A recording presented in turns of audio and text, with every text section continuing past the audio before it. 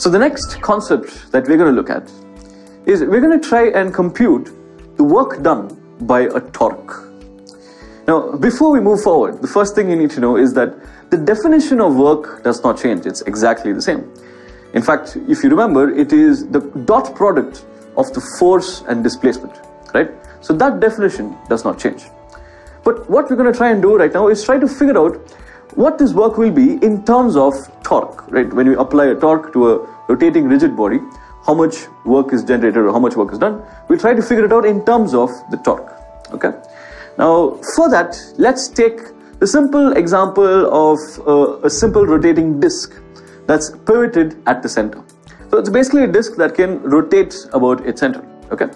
And let's also assume that I have a person who's holding this disc at a point somewhere on the edge of the disc, right? And is rotating it by providing a force that's always tangential to the disc, okay? So let's say the magnitude of this force that this person is providing is always Ft, okay? So let's say that this is the plane of the disc. And also, let's assume that this disc is being rotated for some time dt, okay? So now the question is, what is the work done by this force Ft, okay? So what is work done? Work done is nothing but the dot product of force and displacement, right? And displacement of what? Displacement in this case would be the displacement of the point of application, right? Okay. But this is actually a special case, and this makes things very simple because this force is always tangential to the disc, right? The point of application will always move in the direction of force at any single point in time. So the displacement of the point of application will always be in the direction of the force. So then the work done will basically be the force Ft into the distance traveled by the point. So let's say the distance traveled, overall distance traveled is ds. So the work done by this force will be Ft into ds. One point I'd like to mention over here is that ds is not the magnitude of the displacement. Now if you look at this, the displacement vector is this vector, okay? But whereas the overall distance traveled is this arc length. ds over here is the distance traveled, the magnitude of the distance traveled, which is the length of this arc, which is not the length of the displacement vector. But wait, if you look at this, ds, right, is nothing but r into d theta, right? Where r is the radius of this disc and d theta is the angle subtended, change in angle subtended by this point at the center, right? Basically this angle. So yes, so I can replace ds with r into d theta. So that means the work done by the force becomes Ft into r into d theta. Fine. Now what is Ft into r? Ft into r is nothing but the torque produced by this force about the center, right? Perfect. Okay, so I finally get that if I replace that, then I get work done is equal to torque into d theta. Alright, so this is the work done in terms of the torque, right? This also fits with our model of just using our previous formulas that we learned and then replacing them with rotational analogs. Now in normal mechanics or in translational mechanics, we found that work is nothing but F into ds, right? Now similarly over here we get work done by torque is torque into d theta, which fits because torque is the rotational analog for force and d theta is the rotational analog for displacement, right? So perfect. So we finally get that work done is equal to torque into d theta. Yeah, so right now there are 2 points that I want to mention. The first is that when I said work is equal to torque into d theta, I obviously was talking about the magnitude of the torque, right? Because I know torque is a vector, yes, how can you multiply is the obvious question. So I was talking about the magnitude of the torque into d theta, okay? And then number 2 is that you can also ask, so this derivation that I did was for a force that's always tangential to a disk, right?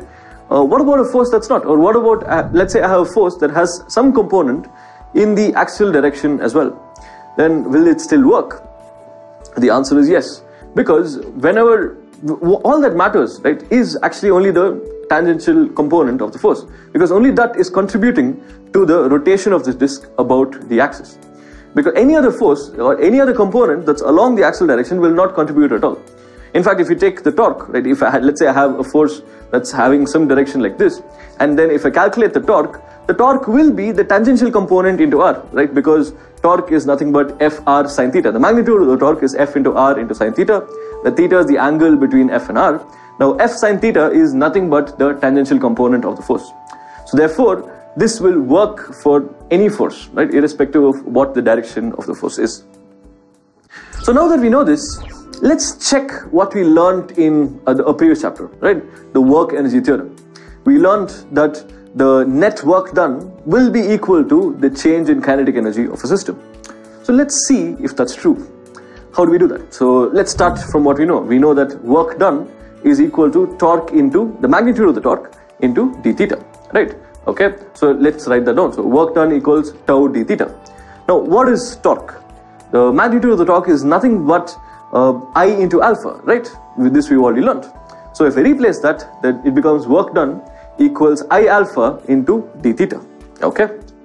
Now what I'm going to do is I'll replace alpha with d omega by dt. Okay. And then I rearrange it. I get that work done equals I into d theta by dt into d omega.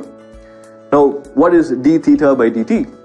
It's nothing but omega, right? It's change in the angle subtended at the center, right, divided by time taken, which is nothing but omega. So finally I get work done equals I omega into d omega. Now what I'll do is I'll integrate. Let me integrate, say, by limits being omega 1 and omega 2, right? So what do I get? I get that work done equals half I omega 2 squared minus half I omega 1 squared. And what is half I omega squared? It's nothing. It's the rotational kinetic energy, right? So perfect. So I get that the work done is equal to the final kinetic energy minus the initial kinetic energy, rotational kinetic energy. And that's exactly what I wanted, because that is the work energy theorem. So we find that all our definitions work, right?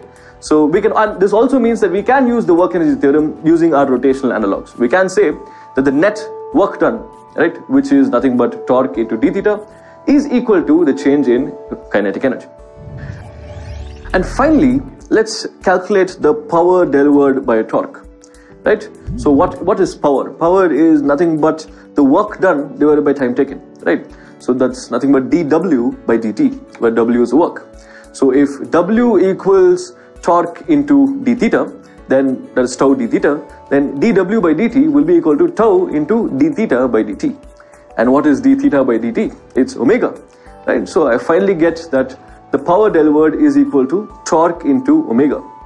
Okay, now perfect. So this is again very similar to what we found in mechanics, right? In translational mechanics, where we found that the power delivered by a force is force into its velocity or force into its speed. And similarly over here, we find that the power delivered by torque is torque into angular velocity.